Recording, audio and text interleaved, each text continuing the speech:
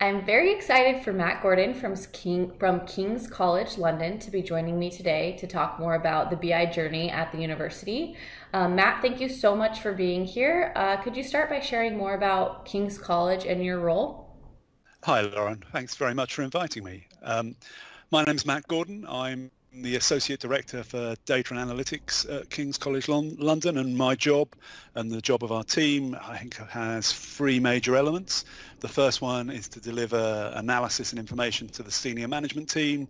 The second one is to really enhance the general organizational capacity and capability around data and analytics. And then the third one is responding to requests from across the university and supporting people from across the university with their data and analytics needs. King's College London is one of the UK's top universities. We have very heavily involved with both research and teaching, having over 30,000 students and delivering world-class research across a number of domains, including health and medical research, physical sciences, arts, social sciences. So we are a major and leading university in the UK. That's perfect. Thank you so much for that introduction. I'm very excited to dive deeper into a little bit more about your journey. Could you start by telling us a bit about where King's College was before the implementation of Power BI in Azure? Yeah, we really began this journey in 2016. And I guess at that point, I would have described our data culture as a sort of hippo culture, that decisions were made on the basis of the highest paid person's opinion, often in very long, convoluted meetings, but essentially data was not really used often in decision making. I would say we had a culture of data silos, where, as one member of staff said, it's quicker to put in a legal freedom of information request to get data out of other departments than just to ask them. And I think, as a director of analytics said at one point, that really to get data you needed multiple programming languages to extract it from the systems and a degree in diplomacy to get permission to access that data from whoever owned it and was responsible for it. So a real sort of set of data silos. We also had a lot of data infrastructure issues. So it was quite hard to access the data. When you did get access, you found the data quality was poor. There wasn't really master data across systems. So combining it was difficult and integrating it was difficult. And we had a whole plethora of tools, licenses for all sorts of things like reporting services and Tableau.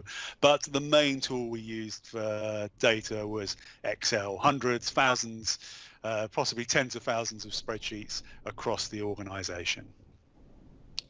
So, how did you go about addressing those challenges, and how did you come to the solution of choosing Power BI? So I think when we looked at it in 2016, we drew up a maturity curve to sort of looking at where we were then, which, I think identified all of the problems that we had.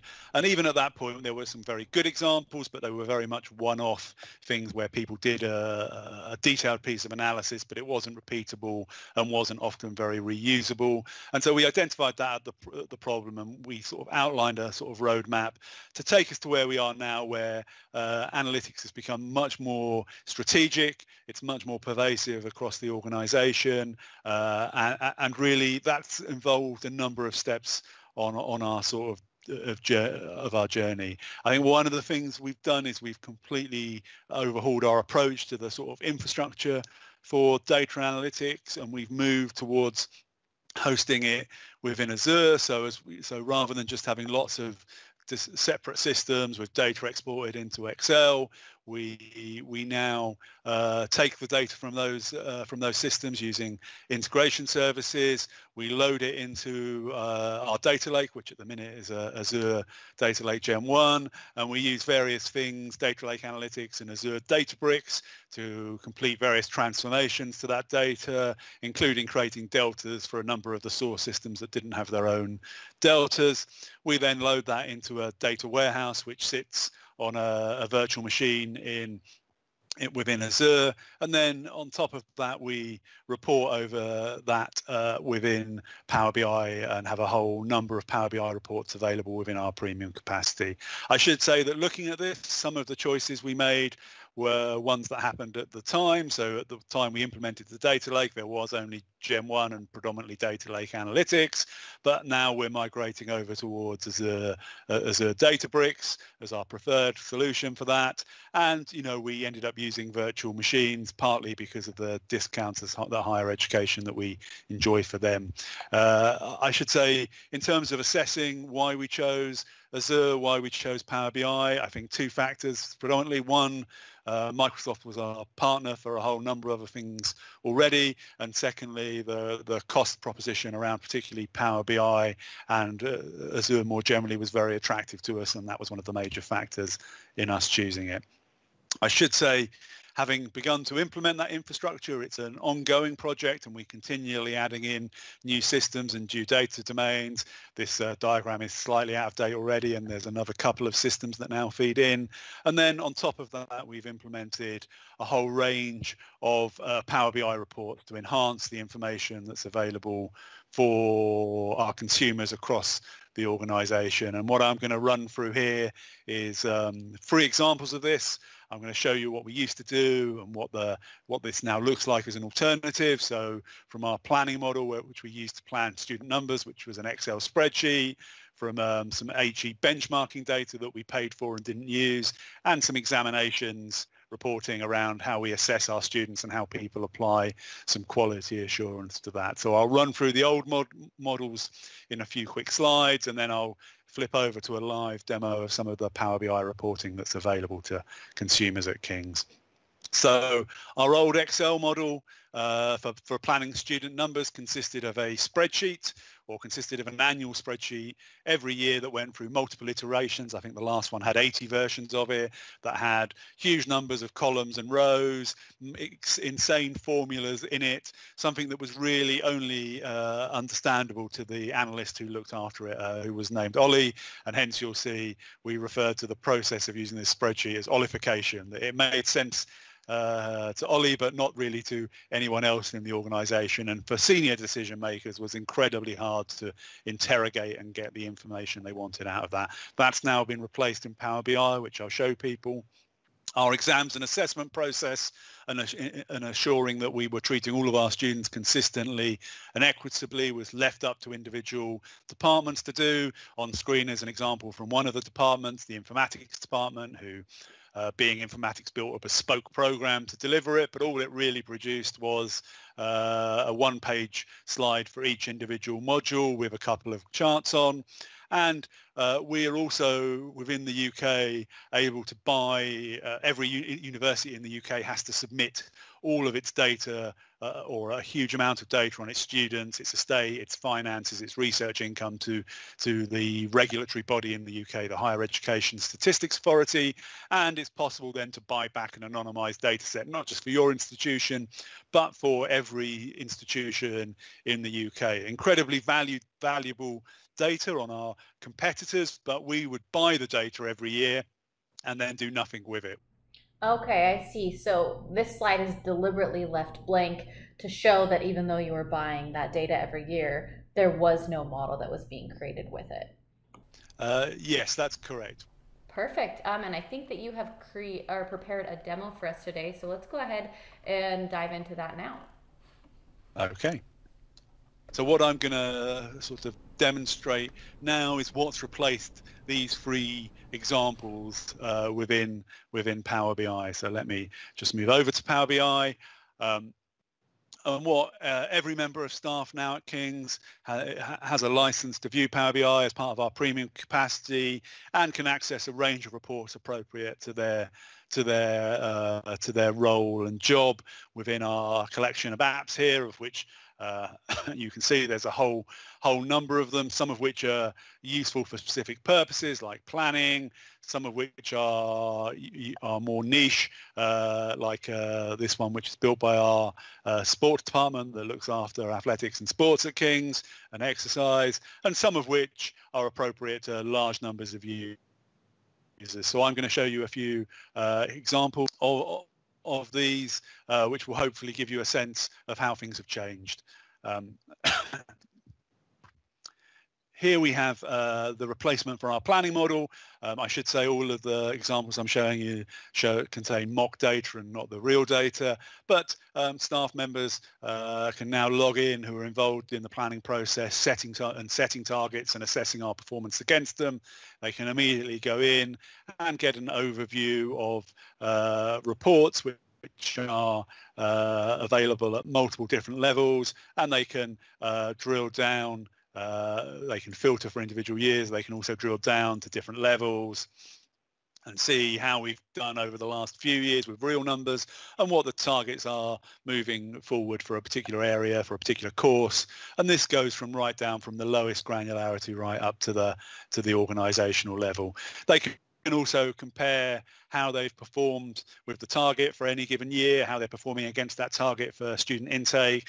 They can see it broken down by various different demographic groups and fee levels, and incredibly much richer amount of information for those people who are having to make decisions on on what future targets should be, and make financial decisions against how we're performing against our current intake targets. So really, compared to the Excel spreadsheet with its hundreds of rows or thousands of rows and columns, much more accessible, much more usable. Assessments are now replaced this, or let me just replace this with a much more comprehensive set of reports. So for each individual module, they have an overview which gives them both a written sort of piece of text which gives them an overview of what's happened within that module, but also an ability to see how a student's average mark for the year compares to their performance in an individual module, broken down by all the courses that make it up, so they can see if there are particular clusters related to the sort of overarching course the student is doing. They can see a demographic breakdown of how people have performed by gender, ethnicity, disability. They can also see how that's how the module compares to previous years of that module, so whether there's an upward trend in average mark or a declining trend. And as well as seeing that for an individual module, they can get an overview at a departmental level. So they can see a sort of similar snapshot at departmental level, but in this instance seeing how it compares for the module at a course level, and whether the number of students affects performance on a module. They can see the range of marks for modules in a department. They can see the demographic information, the performance over time. They can also see how a particular module performs related, but compare its standard deviation to other modules within the department to see if there are any particular outliers of individual modules, and they can filter that down and see what those modules might be. And we've also in this case deployed the key influencers visual to see what factors encourage students' marks to increase or to decrease. So whether that's combination of particular modules, specific courses, or particular demographic factors, they're able to interrogate that. And I think what we try to aim to do is give people a number of different ways of viewing the same data, so they can try and identify things that might be issues for further discussion within departments or amongst those delivering modules, to try and really help them get a number of different interpretations. Benchmarking. Again, we've completely overhauled, so rather than just paying for data and not using it, that the data is now available looking across a range of different data areas: research, our estates, our finance, our student numbers. And so, for example, here they can look at sources of research income. So income comes from, for research, comes from a number of different funders, including industry or charities or government, and they can see how we compare with other institutions in our peer group, see whether we're getting the share we'd expect of that income or not. And they can also look at it via different sort of cost centers, so different subject areas, and look at a range of different, over the course of different years, and see how that changes, really to help those looking for research income identify where we might not be maximizing it, and where there might be opportunities to get more income in around research. And we've also gone on to deploy. I showed you one example of where we deployed the key influencers visual, but we've now also deployed that across a number.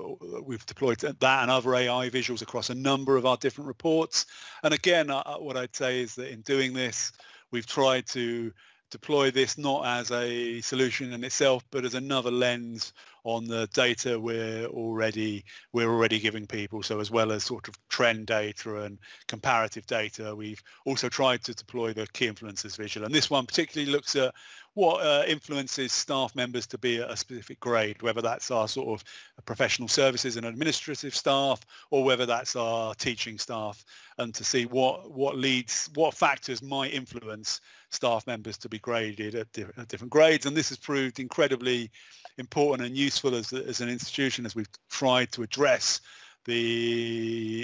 how we should respond to the Black Lives Matter movement. And this has been discussed quite extensively, and these particular visuals have been discussed quite extensively as factors that tend to influence and that might need more consideration and us to address issues. It's not necessarily revealed issues that weren't known to people, but it has reinforced that certain things are ongoing issues and ongoing areas of concern. And so, as well as the visual, we've also deployed the decomposition tree in a number of reports. This is one that looks at the recovery of research overhead. So as part of research grants, they include a greater or lesser amount of overheads to help pay for the things that aren't directly related to the research. So someone needs to pay for the HR team to advertise the research assistants jobs, for example, and so there is an amount of overheads which goes into that sort of general cost that doesn't directly relate to the research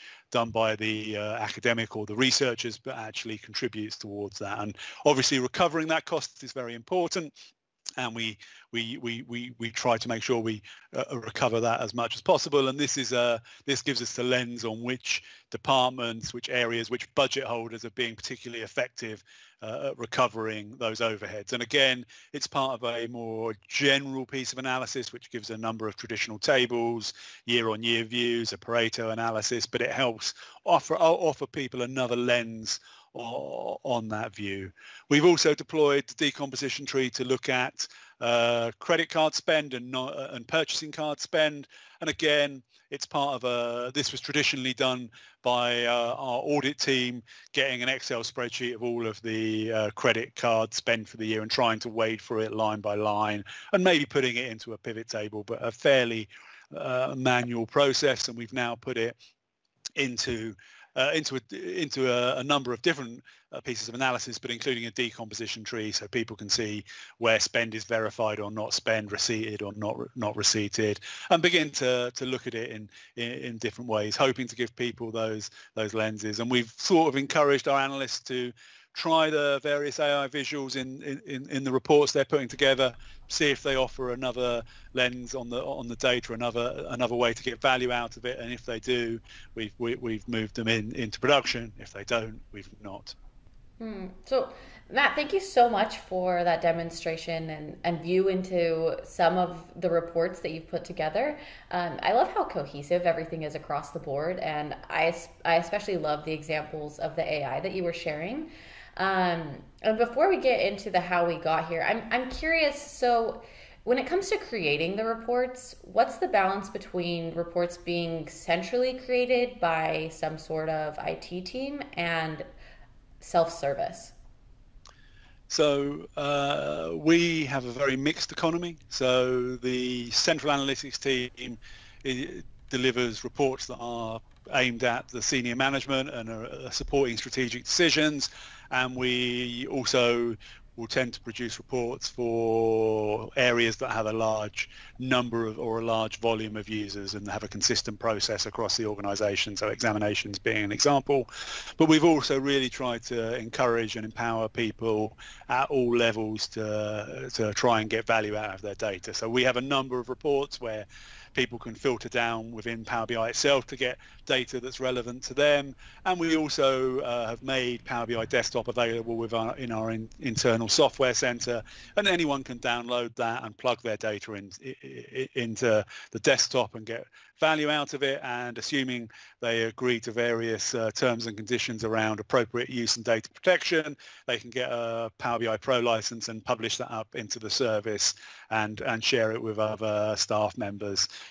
We try to encourage people to get as much value out of their data as possible, and with the best will in the world, a small central team is never going to get round to some areas of data that people have locally, but where there is value for them by putting it in Power BI and sharing it with their immediate colleagues and managers. So we operate a very mixed approach to this and try and help people get what value they can. And as a central team, we run regular training to people who want to use Power BI Desktop to build their reports, and we run regular drop-in sessions so that if they hit a problem or want to ask for some advice around something, that they can access a member of the analytics team centrally who will be able to help them work through their individual problem. Yeah, that sounds great, and it makes a lot of sense.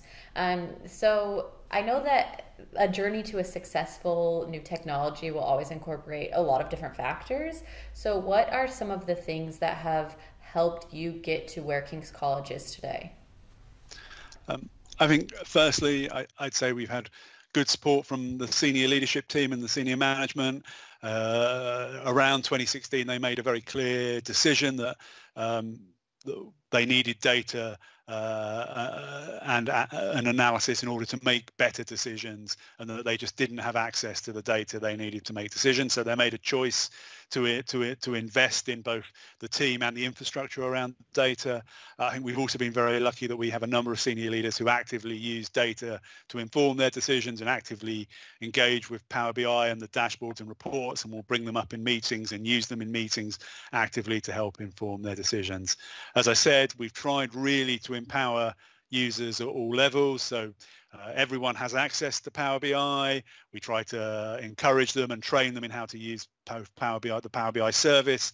And if they want to use the desktop to build more reports, we run regular training in both. Well, we have online recordings and training on how to use Power BI service and in how to use Power BI desktop. And we've replaced lots of our what was more face-to-face offerings, obviously, over the last 6 months with a whole suite of online courses and training. We also have run over the last few years regular hackathons where we've encouraged people to bring along data that was sort of in spreadsheets and that we've tried to wrangle that into a useful Power BI reports and dashboards to help those areas. And it's also helped us identify potential new projects and new areas to support. And that's resulted in a number of very successful things. So one resulted in our sustainability team being able to really improve our waste recycling and deliver real cost savings around waste recycling and waste management. We've tried to build up the central team as a sort of centre for excellence that can both support the senior management's requirements but also empower and train others in the organisation. It brings together both sort of the analysts of the data but also the developers who are working in Azure to create that infrastructure within the data lake and within the data warehouse. So it's a sort of end-to-end team really that can take data from source systems and visualize and analyze that data within Power BI.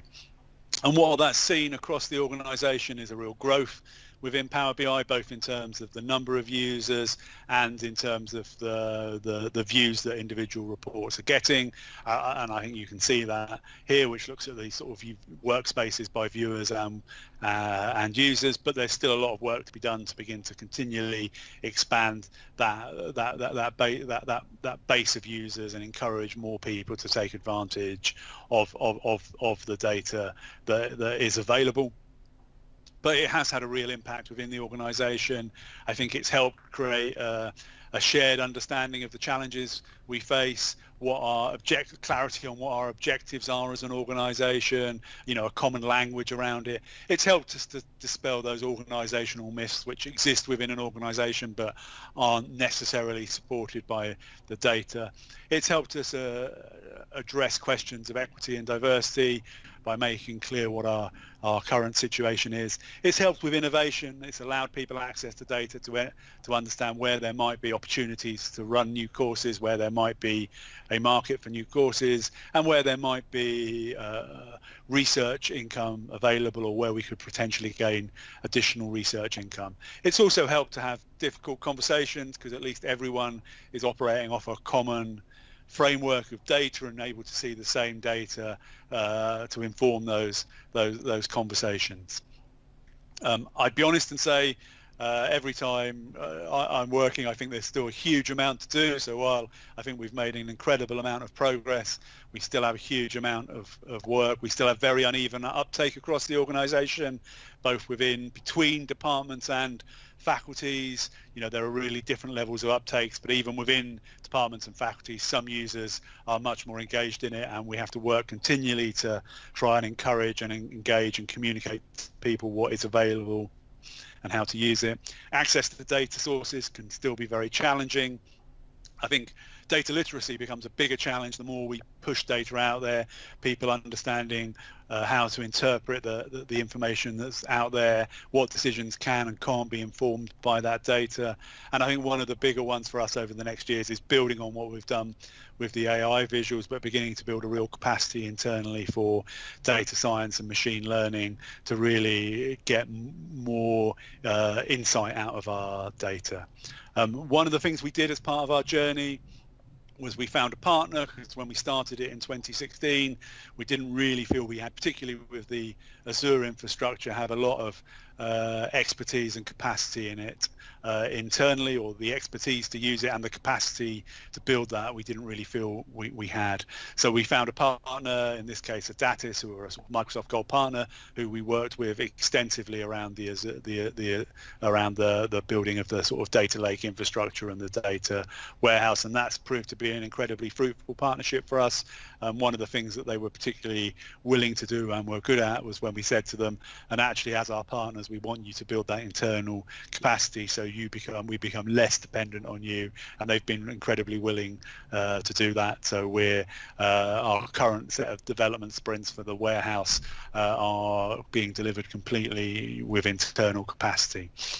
The other thing that I think we've learned, and the main thing I think we've learned, is that transforming an organization's capacity around data and analytics is really about changing the culture of the organization. Much more than it's a technical project, it's a cultural change project, and that means communications become incredibly important for the organization. So we've produced a whole number of different ways of communicating with people, whole numbers of briefing sessions, monthly calls to outline what's new, what's happening, emails that digest that go out, collateral to make sure people know what's available, and it's a continual process of cultural change. And if anyone would like to talk to me more about it, here are my contact details. That's perfect. Thank you so much, Matt. This has been honestly so interesting to go through your journey and what King's College has been through, and I really appreciate your time in putting all of this information together and in sharing it with me today. Thank you. It's been my pleasure.